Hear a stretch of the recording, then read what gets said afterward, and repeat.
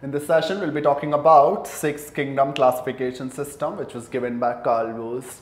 So what happened is in R.H. Whittaker system, you have seen there was one group which was assigned to all prokaryotes, which is called kingdom Monera, and other four kingdoms were assigned to what you call all eukaryotic organisms. But what he did is he did not disturb those eukaryotic members. He worked upon kingdom Monera, and kingdom Monera he classified them into eubacteria and archaebacteria. So he divided kingdom Monera into two more groups and came up with six kingdom classification. So six kingdom classification has got Plantae, has got Animalia, has got fungus, got Protista, and kingdom Monera has been divided into two more kingdoms. So the fifth kingdom becomes archaebacteria and the sixth kingdom becomes eubacteria. Eu means true. So they are the true bacteria. Now what is true bacteria? The bacteria where the cell wall is made up of peptidoglycan. So you don't have peptidoglycan cell wall here. That doesn't mean they don't have cell wall. They have cell wall, but it is not made up of peptidoglycans. So this is the major difference between archaebacteria and eubacteria. They are the true bacteria with peptidoglycan in their cell wall. They are the bacteria which don't have cell wall made up of peptidoglycan. Now what happens, there is one more difference between archaebacteria and eubacteria. Archaebacteria, if we can talk about the cell membrane in most of the organism is always made up of lipids and proteins. So here if you can see the lipids in eubacteria or in any of the members, the lipids are with the simple chains.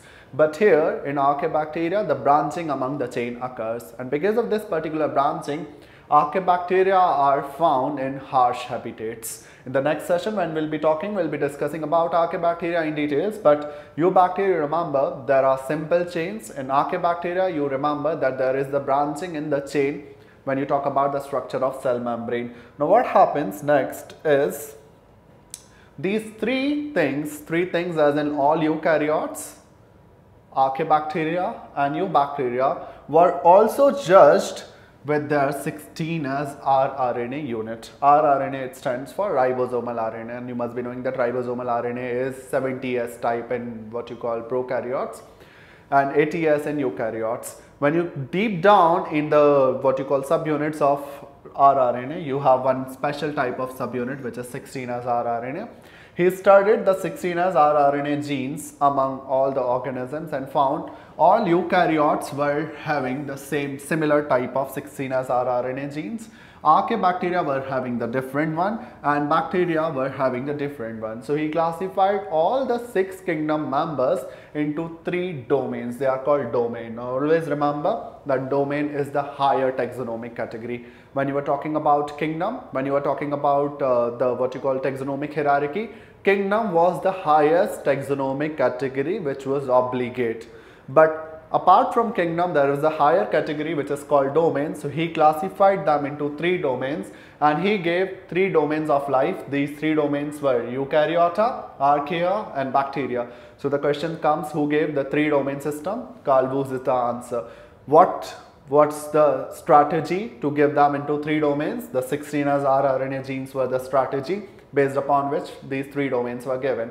Now when you talk about these three domains, which this has got four kingdom, it has got one kingdom, it also has got one kingdom. So this was totally the six kingdom classification. So eukaryota, four kingdoms, archaea, one kingdom which is archaebacteria, and bacteria, one kingdom which is eubacteria. They all six kingdoms belonging to three domains must have come from an ancestor. The common ancestor, it's called progenote. So you'll have to remember the name of that common ancestor, which is progenote, from which what you call all these domains are arising. In the next session, we'll be detailing you about kingdom Monera.